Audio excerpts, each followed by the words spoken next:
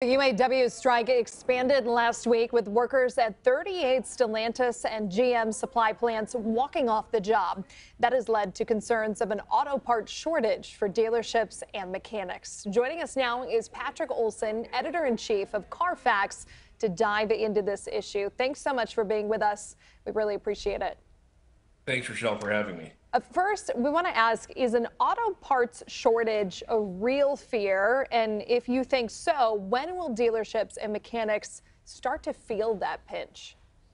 Well, interestingly enough, there's been a kind of a parts shortage already in the auto industry that is a hangover, if you will, from the COVID days where supply chains were interrupted. And so some replacement parts I know have taken extra weeks or even months to be found.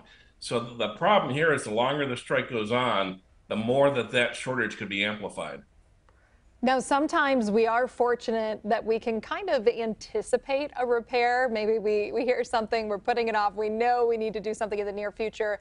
For those people who are anticipating a repair, what should they do?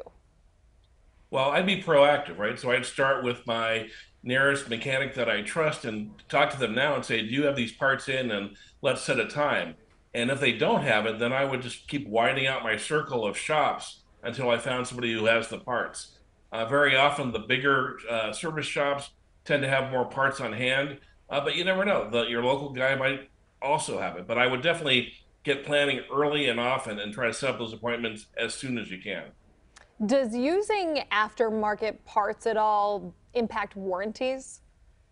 Well, it's interesting. It's a two-way street. There's a federal act that says that automakers have to allow consumers to use aftermarket parts if they choose.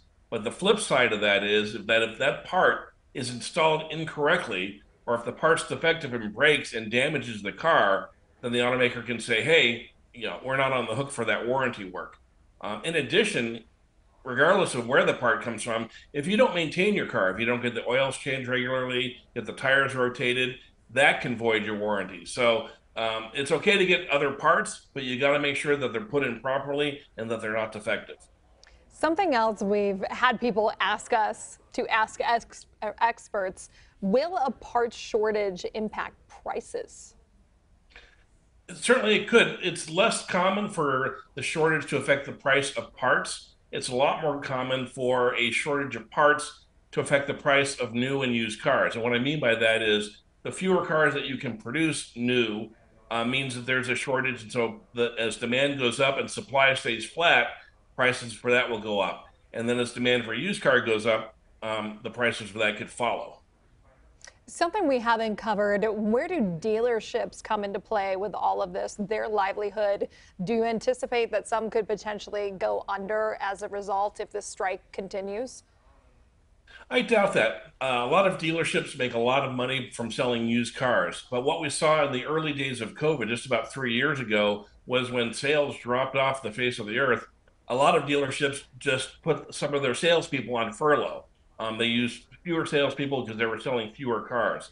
I would think that that would be their first step here, is if they run out of models to sell, they would simply cut back on salespeople. But there's a pretty healthy amount of cars currently on lots for new inventory, and used cars remain popular. So, we have to see how long this goes. And honestly, the longer it goes, the more dire it is. But dealerships closing down seems unlikely at this point.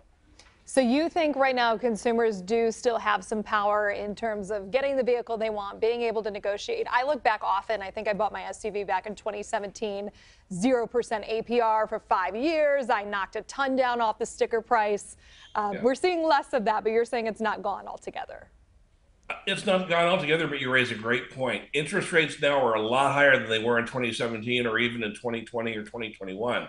That's kept a lot of consumers on the sidelines, hoping that those interest rates are going to fall. So for people who can wait, I think waiting is a great option. Unfortunately, there's many car shoppers who are triggered by they're having another kid, their car broke down, they need it for work. Those people can't wait. Unfortunately, they're going to be right in the crosshairs, facing both fewer cars, higher prices, and higher interest rates. Patrick Olsen, editor-in-chief of Carfax, thanks for answering all of our questions. We appreciate it.